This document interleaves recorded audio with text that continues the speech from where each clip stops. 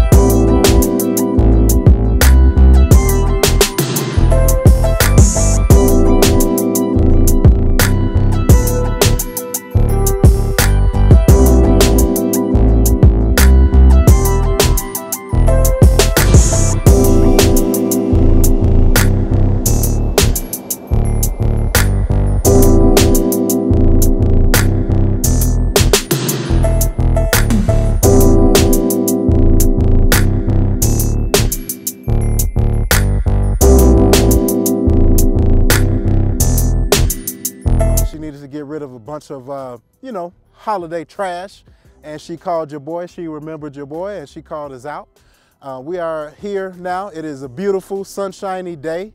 Got my girl Cynthia with me. She has been doing door hangers. Yeah, so we got us a possible client right now. I'm waiting for him to text me back.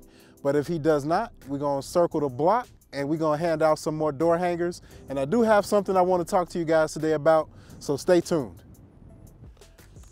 All right, so we have been out here. We hit this block, about to hit the other side, but while I walk down to the end of the street, just wanted to say, have a conversation with you, family. Have a conversation with you. The question, ever since we started this junk removal company and moved to El Paso to do it, the question has always been, why junk removal and why El Paso? So I'm here, and I'm gonna do my best to try to answer that question for you.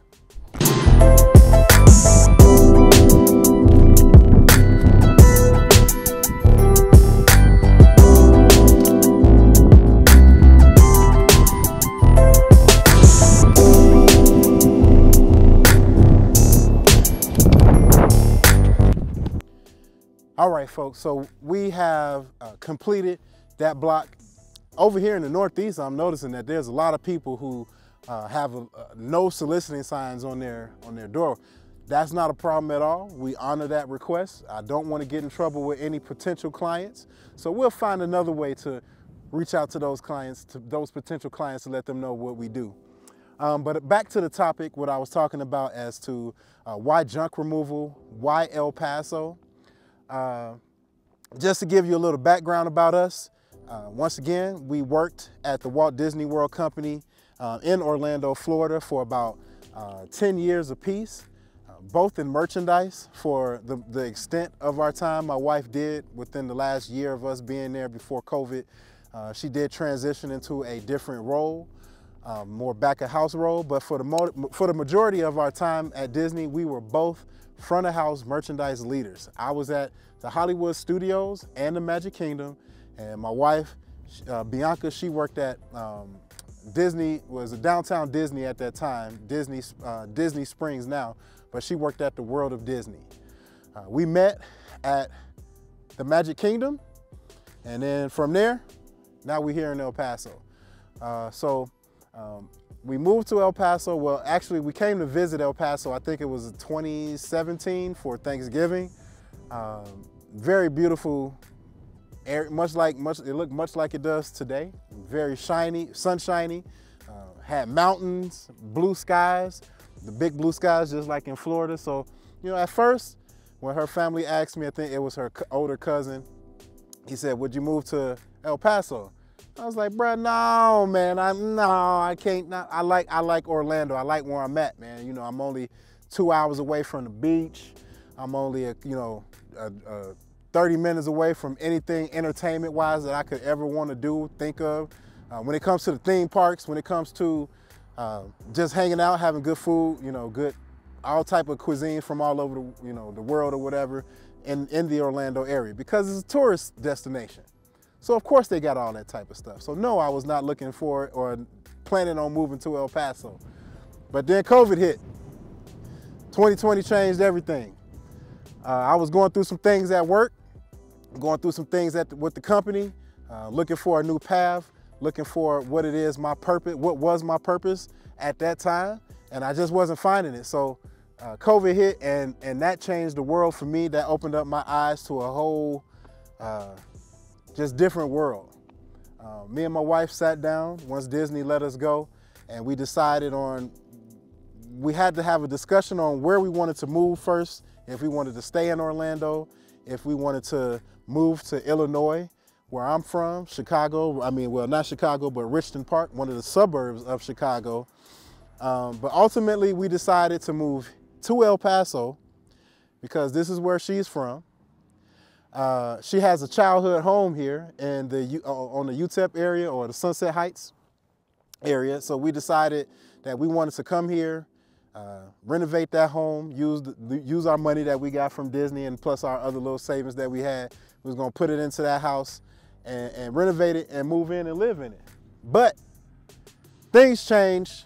Things didn't work out the way that we wanted it to. So we decided to put that money into the business, and we purchased our first truck and that same trailer that you can hopefully see back there. So here we are. Dumpster Daddy started. We threw out the ideas to some of our friends in Orlando. My homeboy G told me that he had a friend who was thinking of doing the same thing in Florida, gave him the name Dumpster Daddy, and his boy didn't run with it. Well, he gave us the name Dumpster Daddy, and y'all boy ran with it. And it has been doing us very well out here in El Paso.